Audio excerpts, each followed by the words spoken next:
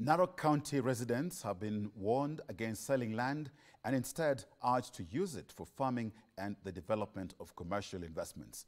Narok Governor Patrick Ntutu says the move will create employment opportunities for the community.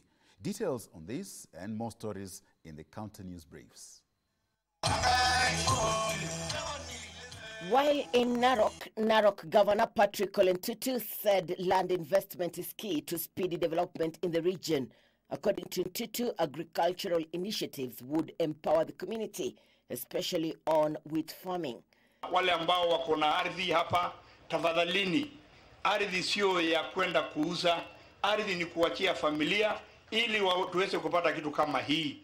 Elsewhere, Nakuru Senator Tabitha Karanja has called on the Judicial Service Commission (JSC) to ensure court orders are enforced to the latter.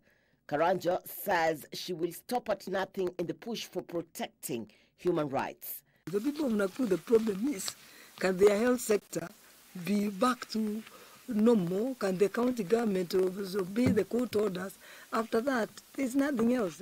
In Narok County, residents are said to benefit from improved cancer treatment services after a Cancer Care Africa Initiative program, AstraZeneca, donated an ultrasound biopsy machine to Meru Teaching and Referral Hospital.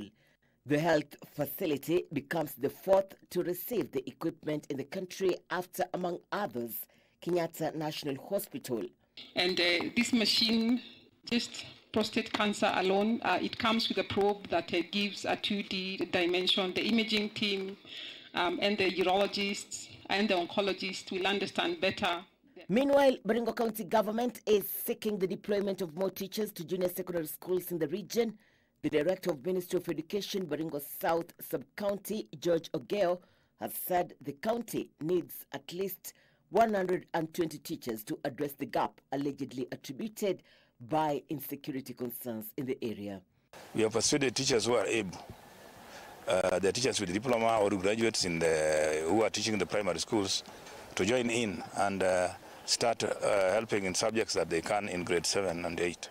And a dissemination campaign aimed at reducing cases of earlier marriages and pregnancies among young adolescent girls has been rolled out in Turkana.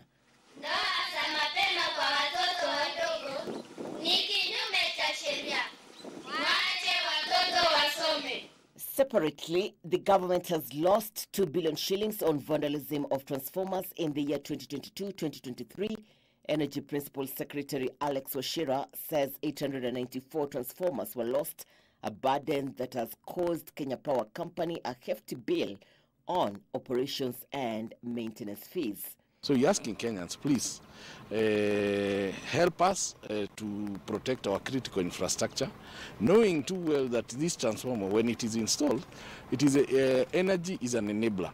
And at least 40,000 households in selected parts of the country are set to benefit from humanitarian projects on health services and relief food programs, thanks to the Church of Jesus Christ-led program. The church leadership says the project will prioritize the less fortunate in the society. We encourage our saints to be educated. We encourage our saints to be active in their communities, active in bringing good, active in helping the rising generation in education, in self-reliance, in humanitarian. Irene Mchuma Odim, The Legends Edition.